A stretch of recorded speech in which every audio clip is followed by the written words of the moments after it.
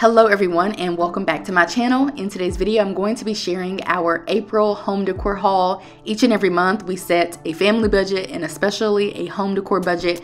And honestly, trying to furnish this house, which is like 3 times bigger than our apartment, which is where we lived right after we got married up until we moved into this house, has been quite interesting. I have to remind myself each month, or I've had to remind myself, that this is a marathon and not a sprint. This is nothing that like needs to be done overnight. I can take my precious time, which is my preferred way of doing things anyway. And so I'm just here to remind you that maybe you've purchased a new house or you're trying to remodel your home or whatever the case is. I just want to remind you guys that this is definitely a marathon and not a sprint. There is no real need to go to great lengths to get your house decorated, because likely you're going to live there for long enough to get it decorated. Like, I don't see us living here for any less than 5 years, and I'm confident that this will be completed, you know, long before the 5-year mark. So if you're in a predicament like me and you have a limited budget because you have other financial goals and you're not interested in going into debt or spending a whole bunch of money to have a beautifully decorated home, then these types of videos are possibly for you. So anyway, enough of my ranting. Let's go ahead and hop into the video. So I picked up this blade brush. It is for basically, you know, washing knives and cutlery, sharp objects. As you can see, knives and forks. And then I like how you can store it. I doubt I'll store mine like that because I wouldn't want the brushes to kind of touch basically anything in the sink, because everything in the sink is kind of gross. So I don't really think I will store mine like such, but I do like how you can do that if you want to. But this is one of the first things that I picked up. Next, I picked up this kitchen sink utility rack, and I can't wait to bust into this and to use it because I really think it is going to work out for my needs, because I just want a central location to store all of my cleaning products and all of the things. And also, after you wash like some forks or some smaller things, you can technically use this for that as well. So as you can see, they have sponges and all different types of rags and all kinds of stuff. So yeah, I'm pretty excited to bust into this. There's a removable sucking cup, a dishcloth rail. It fits most sinks and holds utensils and cleaning tools. Like I said, if you're washing like some small cups and whatnot, or just, you know, anything on the smaller side of things, then you should be able to use this to allow them to dry quickly. So I'm excited about this. I picked up these waffle terry dish towels. They were relatively inexpensive. I like how they're white, and I plan to use them either for the towels that I always put on the stove, or I plan to use them to actually dry dishes, because I do hand wash dishes all the time and put them away immediately, which is why you don't see them out drying right now. But it's a set of 2. They're reversible.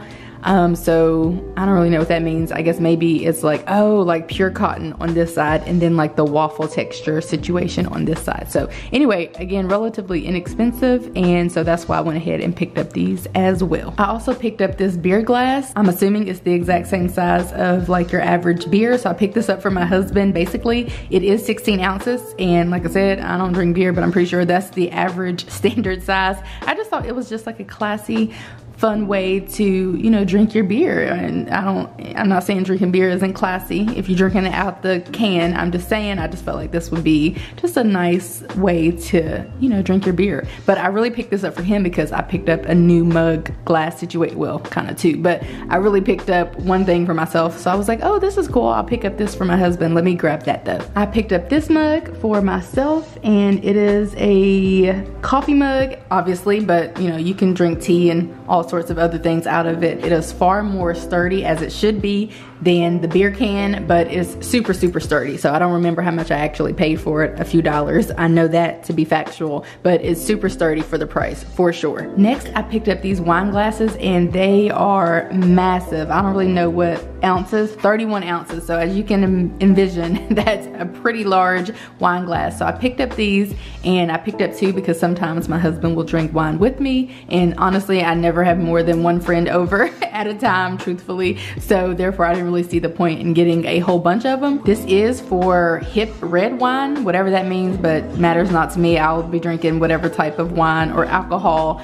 out of it. I loved how big and long, rather, the stems are. So I did pick up these. And speaking of wine and all things wine, I saw that they had these wine stoppers for pretty cheap. I think they were like $1.99. So I picked up 2 of them. We do have a couple of them, but typically we always need more, so I just picked up these since they were relatively inexpensive. Haven't used them yet. This is more like a silicone rubber type of situation. I can see that, but I don't really know, how exactly it's gonna work, but I did pick up these. Next, I picked up this bud vase, and if you go to the website, you'll see like a little bud hanging out of it. I'm not really sure what my plans are for this. I just bought it as like a little deco piece. It was relatively inexpensive, but this is technically a bud vase. Next, I picked up this candle holder. It is not very tall, as you can see, just in reference to the Bath & Body Works candle. It's not super big, but it is considered the large one, and so because I wanted to add a little depth, I went ahead and picked up the smaller one as well,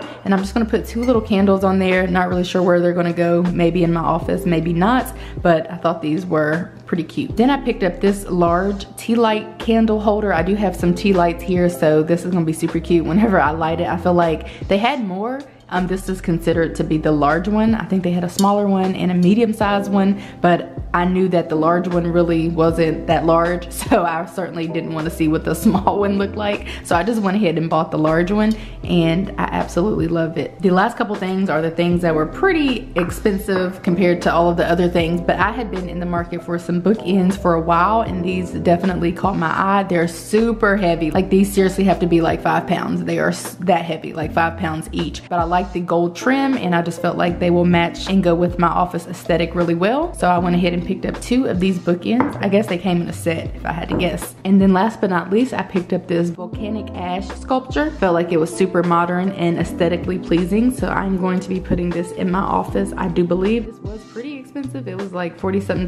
This is the last thing that I added to the cart last minute, and it was definitely close to $50, but I really like it and I really think it's cute. Okay, so that is everything that I got in my haul. This is from my April little shopping spree, if that's what you want to call it. Again, I am working with a very limited budget because truthfully, although we are trying to furnish and decorate a house, and we have lived in this home for a while, well, like a year and a half, we still have a very long way to go. I am in no real rush, and that's kind of why I wanted to share this video, just to let people know that there isn't a huge rush. You can also budget and buy like more expensive pieces. Like, normally I would never purchase bookends for such an amount, or a volcanic sculpture for such an amount, but because I'm budgeting and taking things more slowly, then I feel like I am able to get more of the things that I want, instead of like trying to rush and do it all and trying to buy pieces that are more expensive. Obviously, that's going to mean that we're going to be set back drastically financially, and that's not really the path that we're on. We are on